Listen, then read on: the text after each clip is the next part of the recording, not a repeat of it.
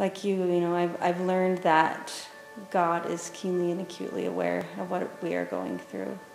That he has suffered for every heartache and pain that we have ever gone through. And I think a really valuable lesson for me, especially after Emily passed away, was, you know, I was searching for this healing and this experience just to kind of take all of that pain away. And in my mind, I wanted it to come in a certain way. And I remember reading in Alma where it talks about all that the Savior suffered for us, and it lists all of those things, right? The temptations and the heartaches and the pain and sufferings that we go through. And then at the end of that scripture it says, "And all this that he may know how to succor his people according to his will," right? And in that moment I realized that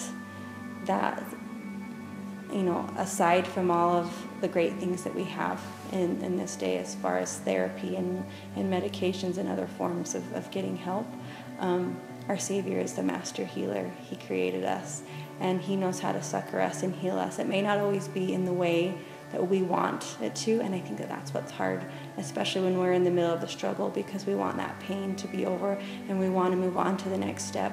But our Savior knows his plan for us, and he knows what we're capable of bearing, and he knows what we can become.